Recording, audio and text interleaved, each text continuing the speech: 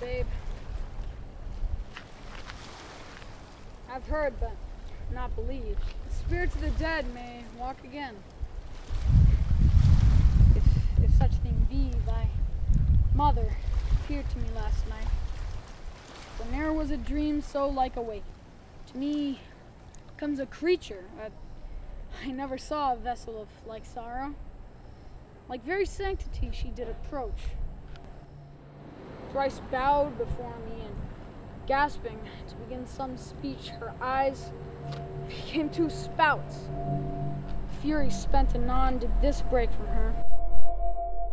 Good Antigonus, since fate against thy better disposition hath made thy person for the thrower out of my poor babe, according to thine oath, places remote enough are in Bohemia. There weep and leave a crying, and for the babe is counted lost forever. Perdita, I prithee call it. For this ungentle business put on thee by my lord, thou ne'er shalt see thy wife Paulina more. And so with shrieks she melted into air. The storm begins, poor wretch.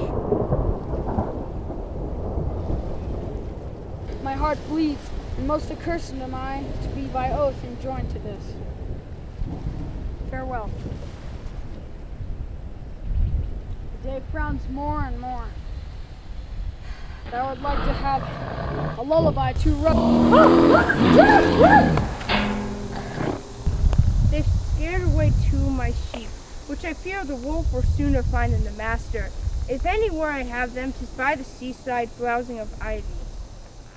Good luck it be thy will!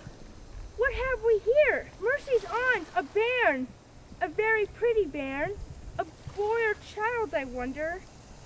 I'll take it up for pity, and I'll tarry till my son come. He elude but even now. Wahoa, hoa! Hello, Aloha. What art so near? What ails thou, man? To see how the bear tore out his shoulder bone, how he cried to me for help and said his name was Antigonus, a nobleman.